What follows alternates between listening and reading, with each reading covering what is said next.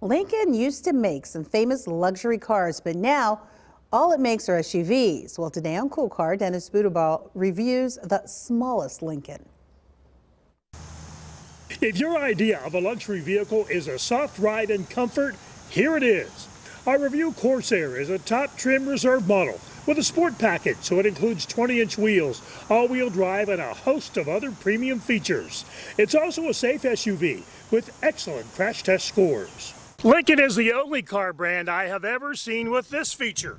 On the driver's seat and on the front passenger seat, there's a separate adjustment for each leg. Very comfortable seats, they include massage.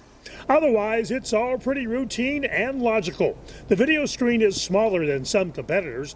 The smooth 8-speed automatic is controlled by a dash-mounted push button, and there is plenty of storage space. There's plenty of room in row 2, even for 3 adults for shorter trips. Reserve models also get a hands-free power hatch. The cargo hold is narrow but deep, so for a compact crossover, space back here is good. The 2.3-liter Turbo 4 has 295 horsepower for good performance. You'd think a luxury car would include an engine cover to dress it up a bit. While acceleration is good, handling is on the mushy side. The ride is quiet. So, for the 2022 Lincoln Corsair 2.3 all-wheel drive reserve, I say thumbs up to the excellent front seats, comfort, and generous cargo space. Thumbs down to the bland driving experience.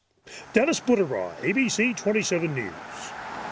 And Dennis averaged about 25 miles per gallon in the Lincoln. The as-reviewed sticker price was $58,500.